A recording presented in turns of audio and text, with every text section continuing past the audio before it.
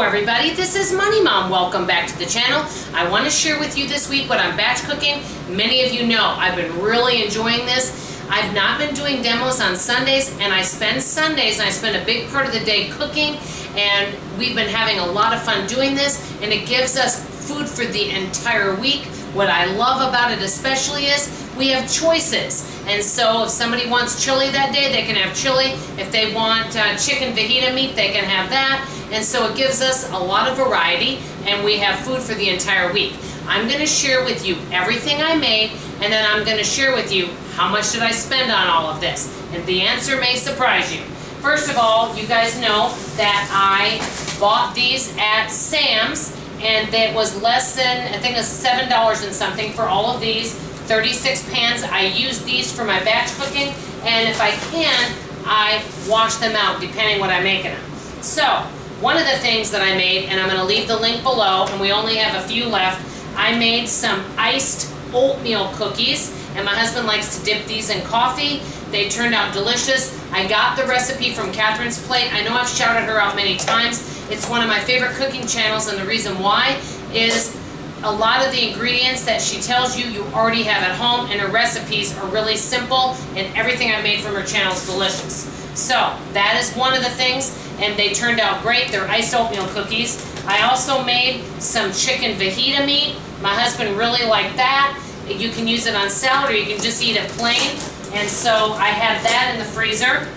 I also made, well, this is last week, we have some south of the border rice. I have that left over from last week. It has chilies in it and cheese. My husband also really enjoys that. I also made my husband's favorite thing, mashed potatoes. That was easy because I have potatoes at home, so I made that. Remember, I'm trying to mostly use what I have at home, and I'm looking for what is the oldest thing in the refrigerator, freezer, and pantry that I need to find a creative use for. Marinated meat. And I'm not even sure, these are just chicken thighs, and they had the marinade that came with them. We got them on clearance. They've been in the freezer a while. Taste delicious and very flavorful, so I made that.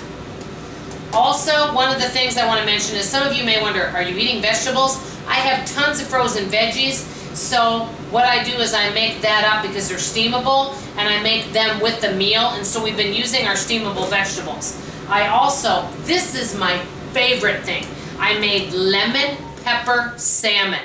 This is wild caught salmon. Salmon is one of my it would be in my top 5 favorite foods. I know you're probably surprised that the dessert isn't in my top 5. Well, that is too. But I love salmon, and I love lemon, and I love lemon pepper and lemon juice. Makes a delicious salmon. So I have that. Also, another recipe from wonderful Catherine's Plate. It's a cheesy potato hot dish. Hot dishes are very frugal to eat. And guess what? I had some old cheese. I had some ground beef I needed to use, and corn, and some potatoes, and I threw it together for a casserole. Thank you, Catherine's Plate. Anyway, let's see. Okay, that's the rice. Let me look here. Oh, and that's, let's see, was this something I've already opened? I have so many different things. Oh yeah, that's the fajita meat. Another thing that I made is, and that this is something else I had extra of, this is garlic potatoes sliced. I had that. I made a keto waffle in my keto, so this is a grain-free waffle. It's a no-carb keto waffle. And I made barbecue green beans that are delicious. And the reason that I made that was because I have tons of barbecue sauce, and this is smoked barbecue sauce, and it is so good. So I'm using that. Because I have tons of graham cracker shells, I made a lemon Kool-Aid pie. And then I made my husband a cake because we have this and some frosting that I got for 50 cents, and I wanted to use that up. So these are all the things that we're eating. Not all the things. Let me rephrase that. I've got a salad in the refrigerator that I need to make up and put together, but I do that fresh. I don't keep that with the dressing and everything in the refrigerator.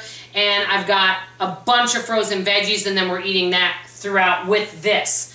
So I have to tell you, I absolutely love doing this. Many of you are wondering, why aren't you putting some of this stuff in the freezer? I don't have a lot of freezer space. Now, when I start clearing out the freezer, I might start doing batch cooking and double batch cooking and then putting some of those meals in the freezer, but I'm not there yet. So I need to use all the stuff that I have. I'm just having a lot of fun with this. How much did all of this cost? Last week I spent $5.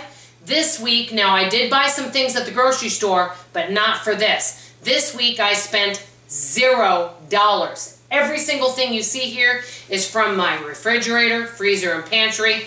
All the items I had. One of you said, hey, you don't even need to go to the store. That is true. I didn't need to go to the store for most things, but there were some other things we needed.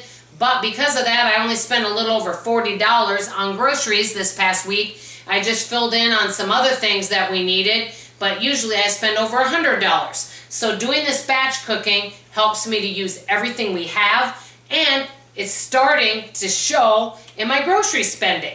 So I'm just having a lot of fun with this, and I know some of you may be interested in this, some of you may not, and if not, that's okay. Just for those of you that are interested, you can watch the videos, and what I'm going to do is if I find YouTube video recipes, I'll link them below in the description box, and I'm going to link both of the recipes from Catherine's plate that I use for the iced oatmeal cookies that are really good and they're very soft, and also for the easy cheesy potato casserole dish, and she said it's her family's favorite. I actually haven't tried it, but my husband liked it. So that's what I made this week. If you want to share any batch cooking tips, put it in the comments below. I love you, appreciate you, and see you next week for another batch cooking episode. Bye-bye.